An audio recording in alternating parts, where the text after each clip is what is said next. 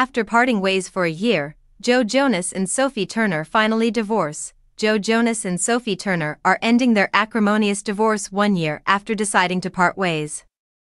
Based on an analysis of Miami-Dade County Clerk's online court documents by USA Today, a final judgment in the case was rendered on Friday.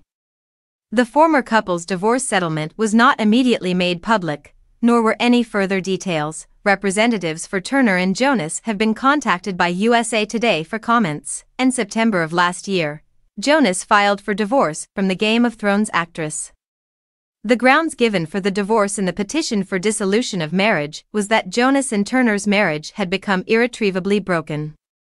"We have mutually decided to end our marriage amicably after 4 wonderful years of marriage," Jonas and Turner said in a joint statement when word leaked of their split. "There are many speculative narratives as to why, but truly this is a united decision, and we sincerely hope everyone can respect our wishes for privacy for us and our children."